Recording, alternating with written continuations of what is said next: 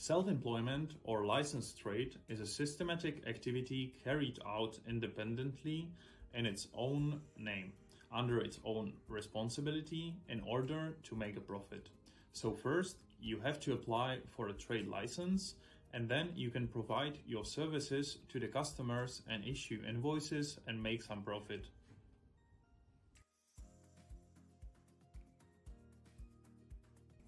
Before going to the trade licensing office, you should be more or less clear about the area you want to do your business in. Not all business activities are trades. For example, artists and farmers do not need to be authorized by trade license. Basically, there are two main types of licensed trades.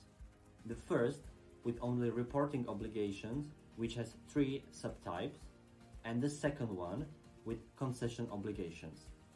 We will talk more about the first category, and we will focus more on free, on unqualified trade, which is volná živnosť in Czech, where only the general condition must be met.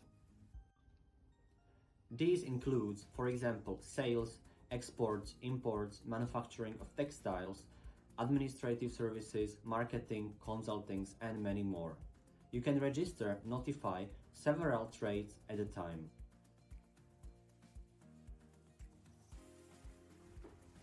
You have to be older than 18 years old, you have no tax overuse or debts, you are eligible for a legal act, you need to submit your criminal record, and you meet the requirements for a given type of business. In case of free trade license, there are no requirements.